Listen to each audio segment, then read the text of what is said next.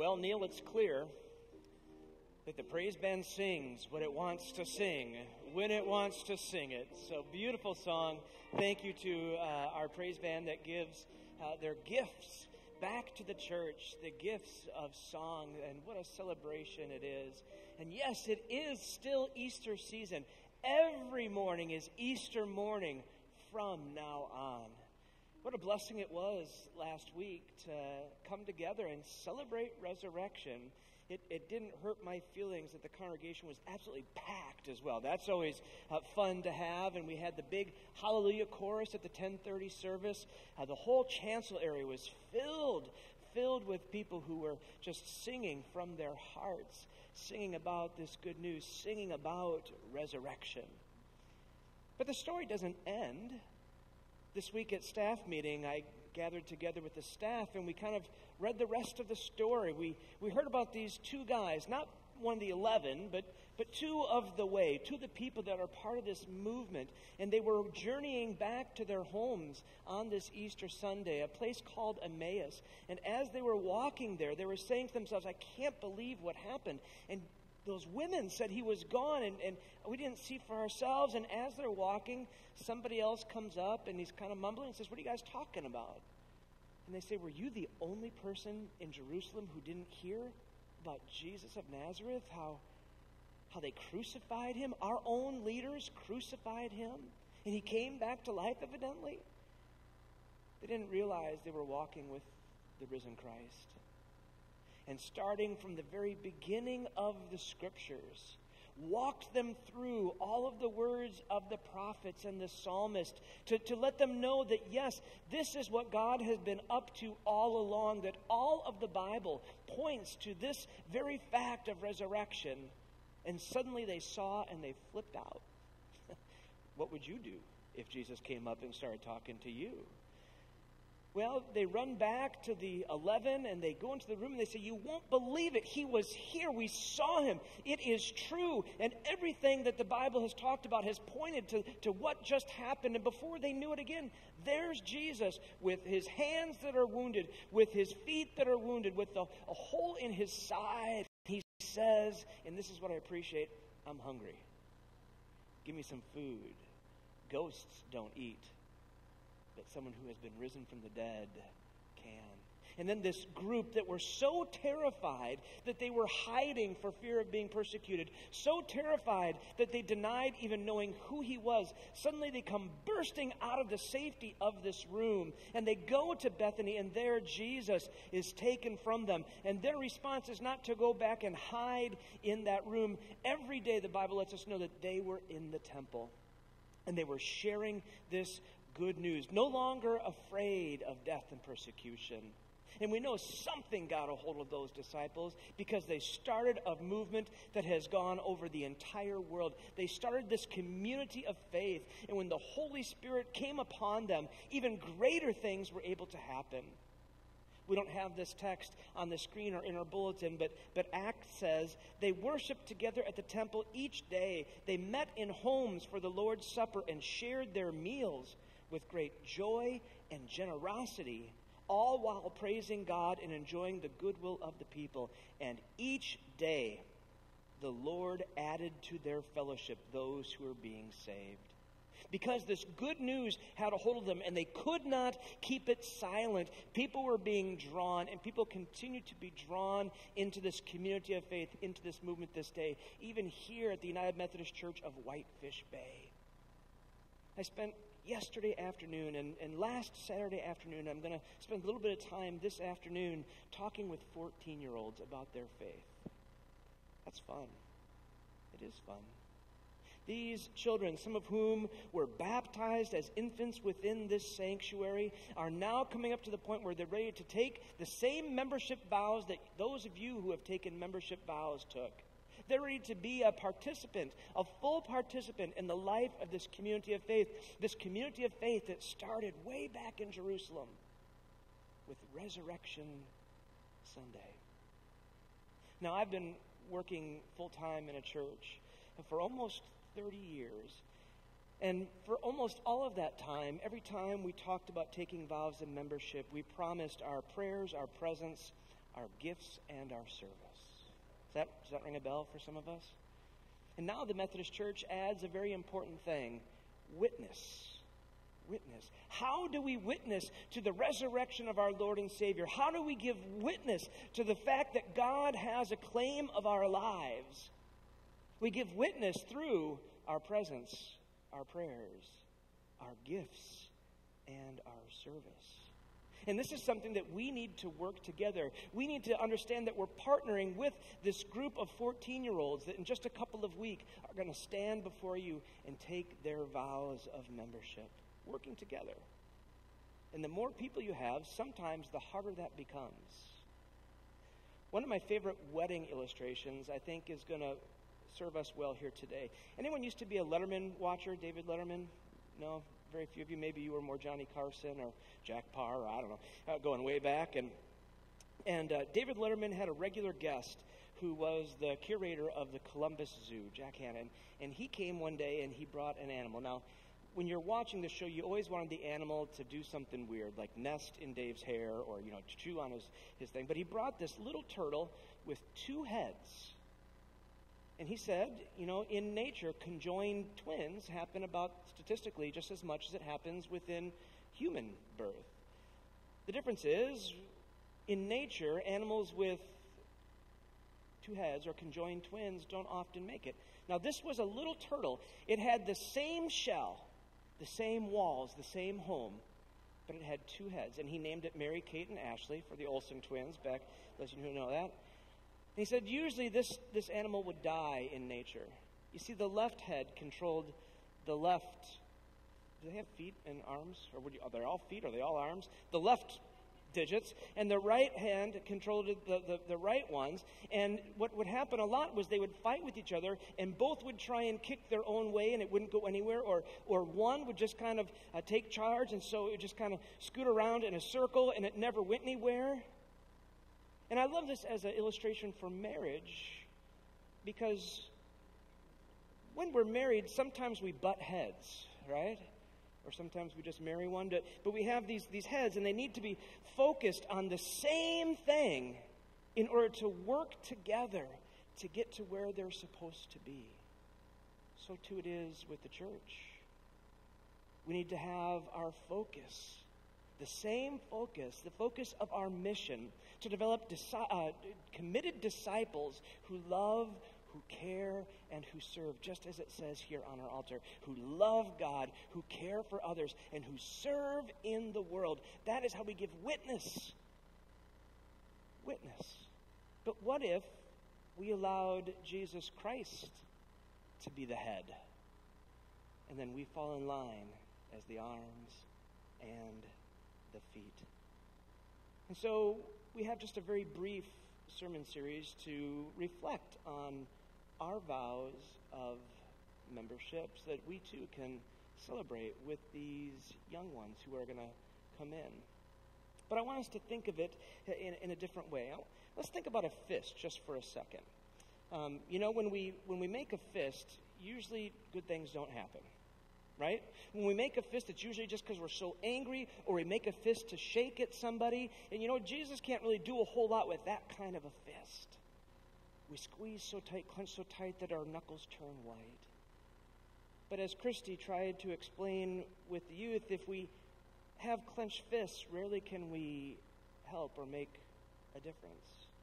And when we have a clenched fist, certainly God has no room to put anything else in there. It is when we open our hand that we can truly be in love and service to others. And it is when we open our hand that God can put more back into our hands. And so let's look at FIST as an acronym. Anyone watch the Blues Brothers movies? And, Jake had his name tattooed on his hands. But what if we think of an acronym for FIST as financial gifts, intercessory prayer, service, time, and talent? These 4 things that we promised to use to help us in our witness. And what if that fist was open to all? Deuteronomy says, open your hand to the poor and needy, the neighbor in your land. And we remember that Jesus calls us to love our neighbors as ourselves.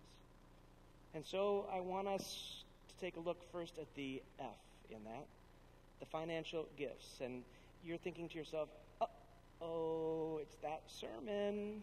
It's that sermon. Well, we hear these words from a church that was established right when this movement was getting going, these disciples who were still on fire, from the second letter to the church in Corinth. The point is this: the one who sows sparingly will also reap sparingly, and the one who sows bountifully will also reap bountifully. Each of you must give as you have made up your mind, not reluctantly or under compulsion, for God loves a cheerful giver, and God is able to provide you with every blessing in abundance, so that by always having enough of everything, which means we have open hands, you may share abundantly in every good work. As it is written, He scatters abroad, He gives to the poor His righteousness. Through the testing of this ministry, you glorify God by your obedience to the confession of the gospel of Christ, and by the generosity of your sharing with them and with all others, while they long for you and pray for you because of the surpassing grace of God that He has given you. Thanks be to God for His indescribable gift. The words of God for the people of God. Thanks be to God. So how are we doing, Whitefish Bay? How are we doing? I'm a big sports fan. I have all the ESPN channels, and I like some of the original programming that ESPN puts out. And they had one show called The 5 Reasons You Can't Blame So-and-so for Such and Such. Let me give you an illustration. Remember that really painful Packer loss where all we needed to do was recover the onside kick? Seattle? No, we've blocked that out. And what happened was the onside kick came, and it was coming right to the hands of one of our tight ends, one of the people whose job it is to catch the ball, and he didn't catch the ball, and we vilified him. This ESPN would have said, top 5 reasons you can't blame Bostic for not, catching the ball. And so I want to spin it a little bit.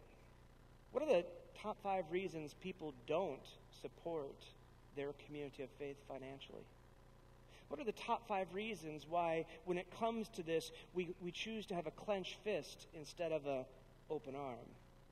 Well, number 5, we have to do it in reverse, Letterman countdown style. Number 5, because we are a society in debt. We are a society that's in debt. The statistics would be overwhelming. I don't need to give them to you. But we know that as a society, we have a national debt, but the average debt in each household is staggering. Whitefish Bay is not immune from that. We're in this debt because we seem to blur the line between what we want and what we truly need. We live in a society of instant gratification. Even if I don't have the cash, I can this magic card just swipe, and it's mine. Instant gratification. And so, when we allow ourselves to be in a staggering debt, it's hard to support a church. Number 4, I want to call this one, the pastor drives a Ferrari. Wait a minute, I give all my money to this church, and the pastor lives in a mansion and drives a Ferrari? FYI, I don't drive a Ferrari, and I don't live in a mansion. But we've seen these stories of these TV evangelists that have been busted for inappropriately using the funds. Jim Baker had a doghouse that cost $100,000 back at the time where the average home in our country only cost about $50,000. We see this, and we say, what is going on with that? I don't want my money to support anything that might even closely go to something like that. I see my church, in my opinion, spending money lavishly on something that I don't want to support, and so I withhold. What it really boils down to is, can I trust the church with my treasure, with my money? Can you trust the United Methodist Church that we are going to be good stewards with what you work so hard for? Can you trust that we're really going to feed the hungry, clothe the naked, visit those who are in prison or who are sick? Number 3 is a mentality. How much does it really cost to run a church anyway? Well, I don't understand why it costs so much money to run a church. Congregations don't understand, or they are simply uninformed. They have this mentality, well, let volunteers do it. Certainly we have volunteers, and so I say to the person who says that, well, how are you volunteering? Well, not me. Somebody else is certainly going to do that. Or the mentality, somebody else is probably going to give enough to make up for what I am not going to give. But friends, what we need to know is when we start having to make cuts, the ministry, the mission is always the thing that suffers. And why is that? Because the maintenance has to continue. The lights still need to come on. The building still needs to be heated for the children and the two schools that we have in the school for seniors. And everything that we do here, there are costs.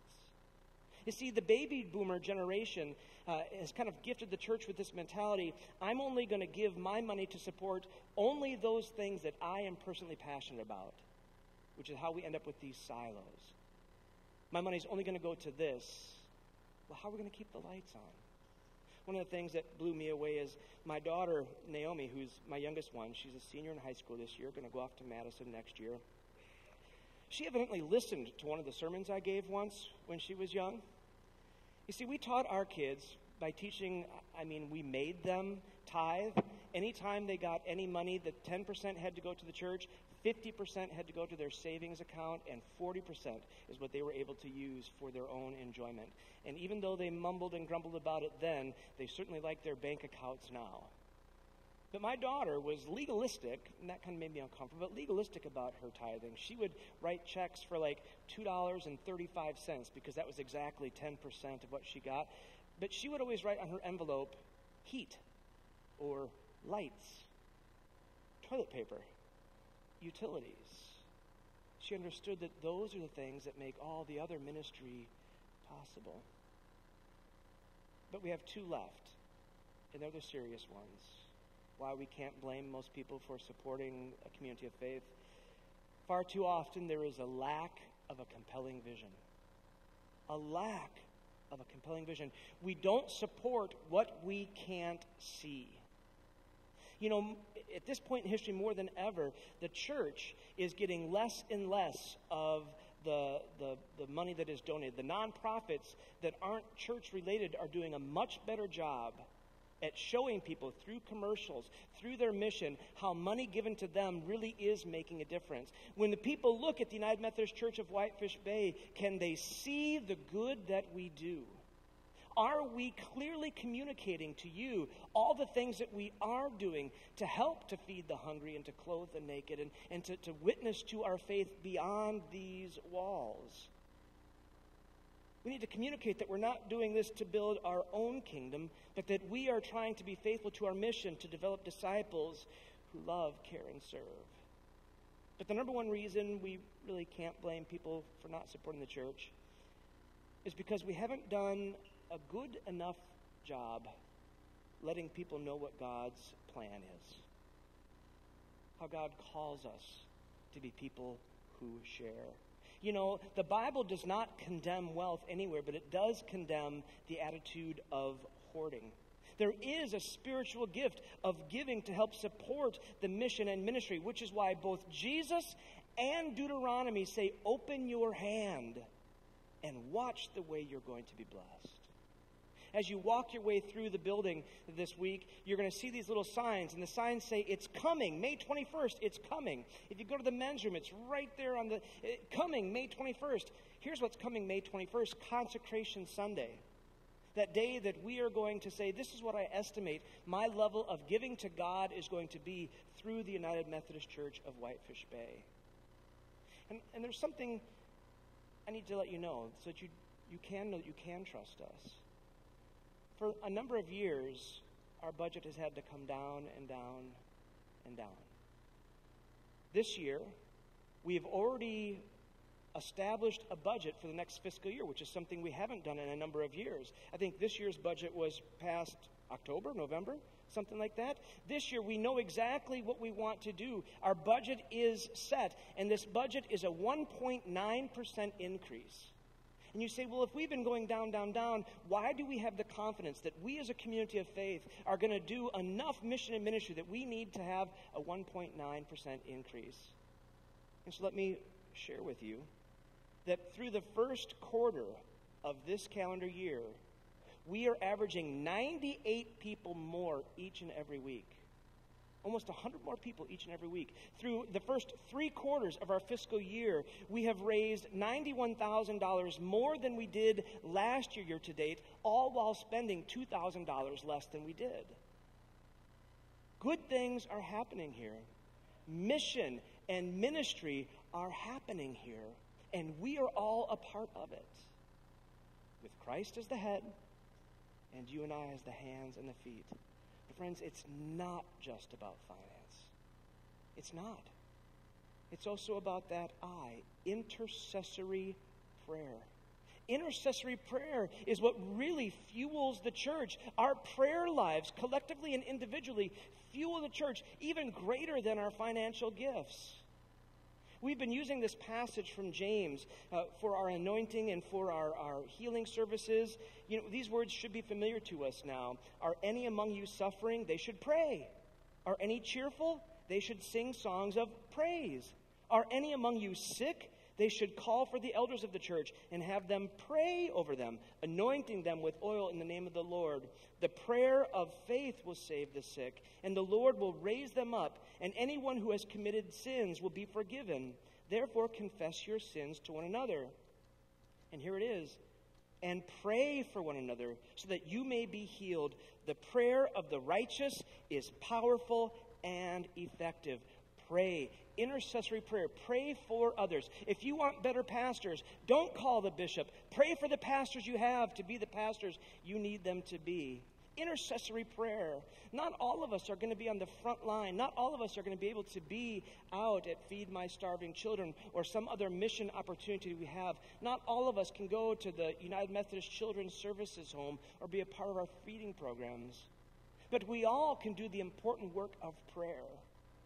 In the Old Testament, when God was putting God's people together, Aaron and Moses and Hur, they weren't called to be on the front line, but they were involved in the battle nonetheless. They were up on the hill with the arms raised in prayer that God's people might be faithful to what God had them up. Intercessory prayer. And I want you to know that the Holy Spirit intercedes on your behalf. Jesus Christ is the one great mediator between God and humanity. I've had many conversations with you, and you say, prayer is hard. I feel like I don't know what to say. I don't know that I'm being heard. Cling to that promise that the Holy Spirit intercedes on your behalf, that the Holy Spirit knows what it is you need, what your desires are, and is going to make known to God. With life of intercessory prayer, remember that intercessory prayer takes persistence, and that persistence wins. We are increasingly an impatient society, and prayer is a slow and long journey. You may need to pray for something for a season of your life, but do not quit praying. Prayer is the serious work of the church. As Richard Foster says in his classic, A Celebration of Discipline, if we truly love people, we will desire for them far more than it is within our power to give them, and this will lead us to prayer. Intercession is a way of loving others. And so, friends, to pray is to change. Prayer is the central avenue God uses to transform us individually and all the systems that we are a part of. I loved that video for the Feed My Starving Children. They didn't just pack and then put them on a pallet and bind them up and then give a high five. What did we see them doing? Every meal is prayed over. And in praying for those meals, we're praying for those malnourished children all around the world whose lives are going to be changed because of a nutritious meal. And so I want to issue a challenge to you this week. A challenge I hope you will take seriously. Your homework for this week. The first thing I want you to do is to be in prayer about what kind of an estimate of giving you are going to bring forth on May 21st. How are you going to be able to financially support this kingdom work that we're about of? Remembering that if the amount raised is less than what we intend for our budget, it's the ministry that's going to suffer, not the maintenance, because that has to happen. But I'm going to make you even a little more uncomfortable.